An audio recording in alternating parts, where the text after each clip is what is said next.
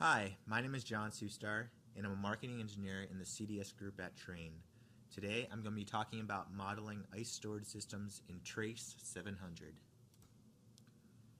In this video, I'll start with defining ice storage, which is a type of thermal energy storage for chilled water systems. We'll then identify some common configurations and modes of operation for these systems. We'll take a look at Trace, and I'll show you some key inputs that are used for modeling ice storage. And lastly, I'll show you some reports that can be used to analyze the operation and performance of this system. The purpose of thermal energy storage is to shift the cooling equipment operation from high cost to low cost times of the day. This typically means that the chiller is making ice during the nighttime or off-peak periods, and then the ice tank is being discharged during the daytime or the on-peak periods. In air conditioning applications, both ice storage and chilled water storage are used. The benefit of ice storage over chilled water storage is that ice storage requires a smaller volume of storage per BTU of energy stored than chilled water. This is due to the latent capacity stored during water's phase change from solid to liquid. Here is an example of a bank of CalMac ice storage tanks installed at the University of Arizona. This system consists of 156 ice tanks, each with a capacity of 150 ton-hours. To charge these tanks, the system utilizes 21 chillers. The ice storage tanks reduce both electricity consumption and demand during peak pricing times, which translates into an annual energy cost savings of around $500,000. So, what are the benefits of ice storage? The most commonly known benefit of ice storage are lower utility bills. Because electric grids typically experience the greatest demand for electricity during the daytime hours, many electric utility companies have established rate structures with time-of-use rates and demand charges. By melting ice to satisfy building cooling loads during the peak periods, when the cost of electricity is high, you can achieve electricity cost savings. Operation of the chiller is shifted to the off-peak period, during which the cost of consuming electricity is lower and demand charges are lower or non-existent. The chiller is used during the off-peak period to freeze the water inside the storage tanks, storing the thermal energy until the on-peak period. Another advantage is that since ice storage is helping meet peak cooling loads, the chiller equipment may be able to be downsized as long as the downsized chiller has sufficient time to refreeze the water inside the tanks during that off-peak period. Lastly, downsized chillers may result in smaller electrical service to the building, which will reduce your installed cost. While the ice storage tanks add to the system installed cost, the impact of downsizing the mechanical equipment may offset some of that added cost. Additionally, some utility companies offer rebates or other incentives for ice storage. Here, I'm showing you an example cooling load profile for a commercial building. The hours when the cost of electricity is high are often referred to as the on-peak period. The off-peak period refers to the hours when the cost of electricity is lower. In this example, noon to 8 p.m. is defined as the on-peak period. All other hours are defined as the off-peak period.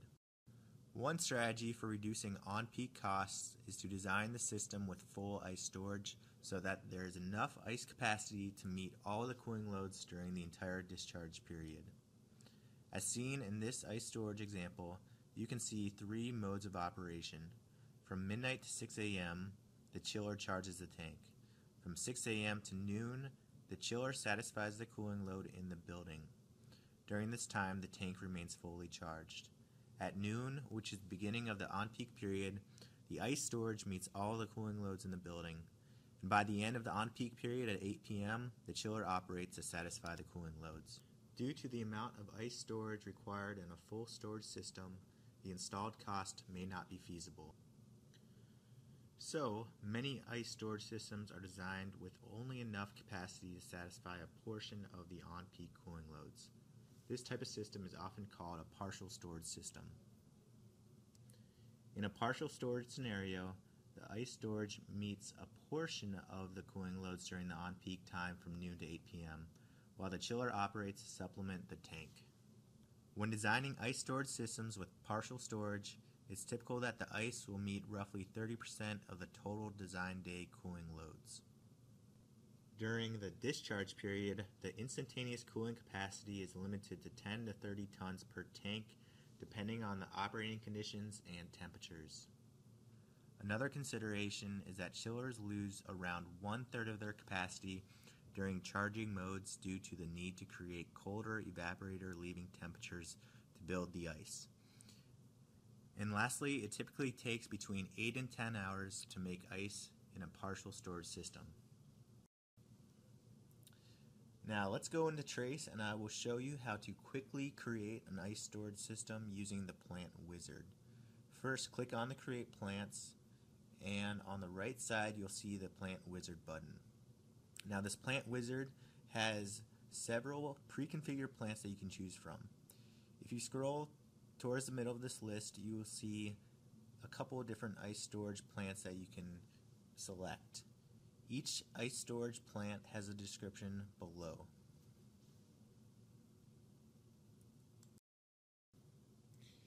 There are a couple of configurations with ice storage.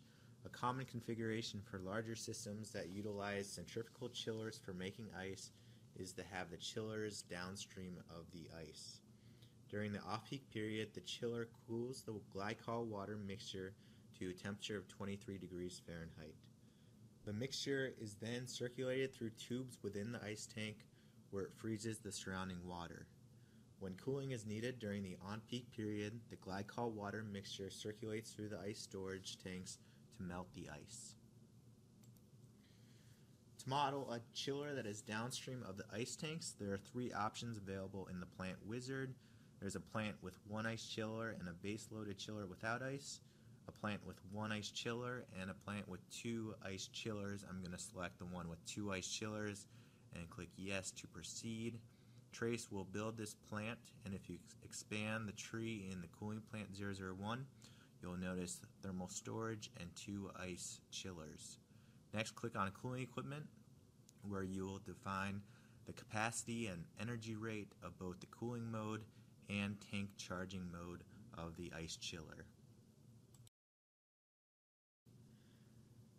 Another common configuration is to model an air-cooled screw or scroll ice chiller that is upstream of the ice tanks.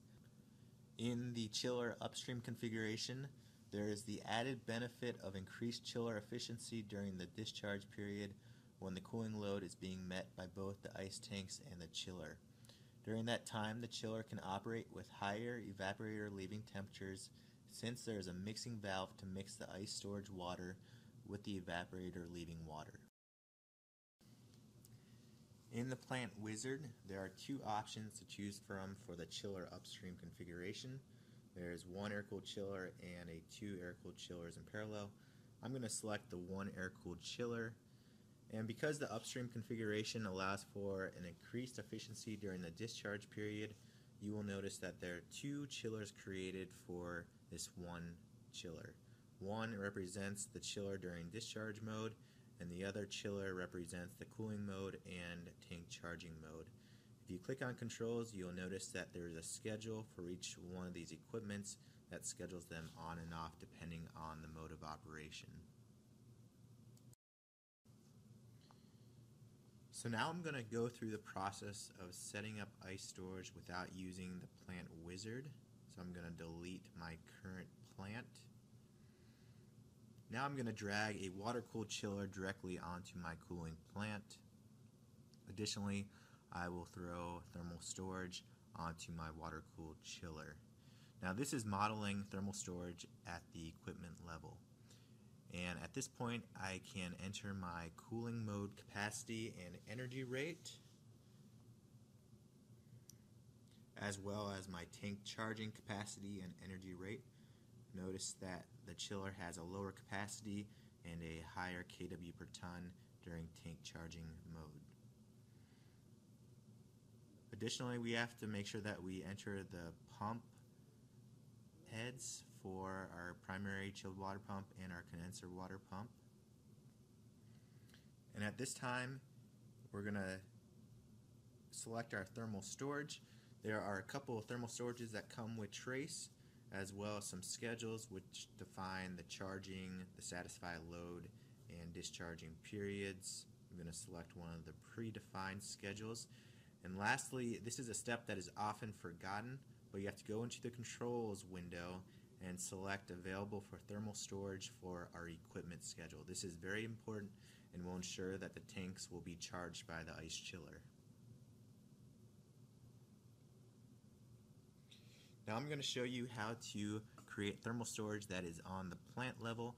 So I'm going to add another chiller. So I'm going to have two chillers that are going to be charging a plant level ice storage bank of tanks.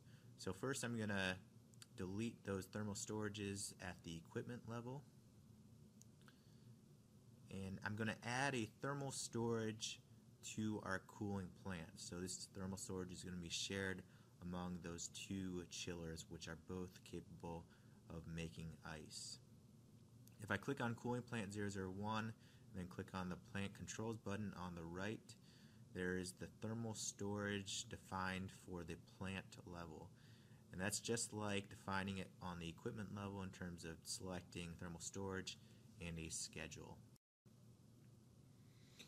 Alright, so now that I have described everything that you need to define in the project, we're going to jump into the libraries to define our schedule and our thermal storage.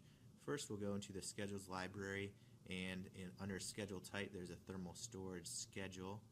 I'm going to select a predefined schedule here, and in the schedule you'll notice a couple of modes of operation.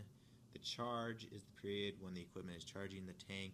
Discharge is the period when the tanks are being discharged. The other two modes are satisfy no tank and satisfy load.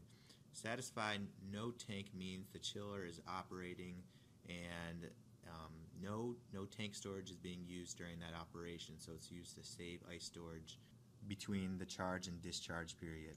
Satisfy load means that the chiller will operate to satisfy the load, but the tank will come on if the load exceeds the chiller's capacity. I'm going to copy this schedule and I'm just going to name it my thermal storage so I can identify it, and I'm going to shift my discharge period by 1 hour, so I'm going to make it noon to 6 p.m. instead of that 11 a.m. to 5 p.m. I'm going to save that, close out of that library.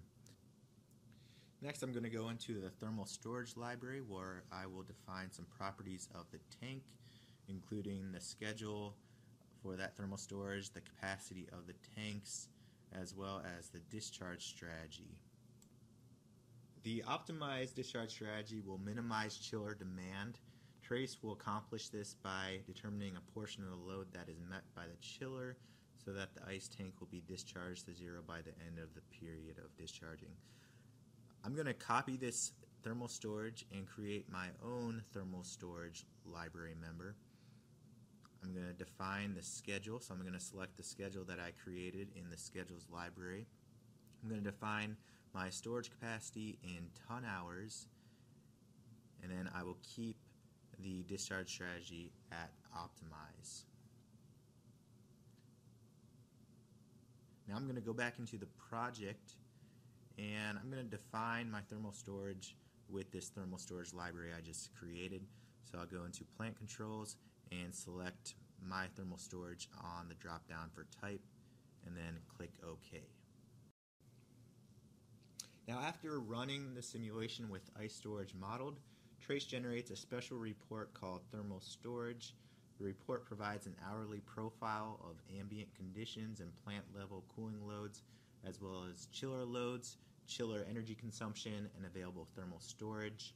This report can be useful to determine the amount of load that the ice tanks are meeting during the discharge period and ensure that the tanks are being charged to full capacity during the charging mode. Note that this report is only available if you are running your analysis in reduced tier mode. The other tool to analyze ice storage operation is to use the Trace 700 visualizer, which can be accessed from the graph profiles and energy button in the view results. The visualizer has several outputs related to the performance of the ice tanks and chillers. Additionally, one can view the design day cooling load profile using the visualizer, which will help in sizing thermal storage. Selecting ice storage in the comps drop-down box on the left will automatically select the output variables specific to ice storage. Here are some additional resources that you can look at if you're looking for more information on ice storage. If you're looking for modeling help, the User's Manual and F1 Help are great resources. In terms of an applications resource, I would recommend that you check out the website train.com/continuing education, where you can find some more design literature and videos on ice storage design. Thanks so much for taking the time to view this video today. If you ever have questions regarding ice storage systems or any other systems that you are trying to model, please feel free to contact the CDS Support Center. Have a good day.